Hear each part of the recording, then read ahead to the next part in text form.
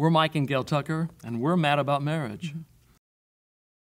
Do you ever have trouble talking about the difficult issues in your marriage? Seems like most people do. Sometimes it feels like there's this chasm between you and you just can't close it, and it's very difficult to talk. Psychologists Stephen Stosny and Patricia Love suggest that the real problem may have more to do with connection than communication.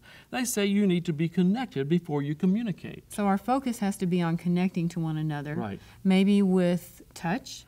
Touch is one good way to do this. A sensual touch, sexual touch. Holding hands. Holding hands. How about just time? Taking time to be with each other, to have fun, to communicate. Even just having dinner together every night.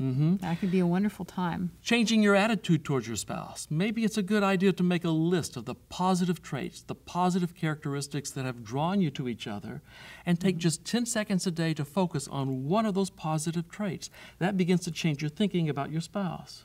Your words can be a huge connecting point. The way you speak to each other, to talk with respect, to find ways to compliment and to uplift the other person in the way you talk. Gentle tone of voice is key with that as well. That's huge. That's a major part of our words. How about romance? How about candlelit dinners and rehearsing those exciting moments together where the love builds and it grows? You remember why you're together in the first place. So connection can be a huge step toward feeling like you can talk about things. That's right.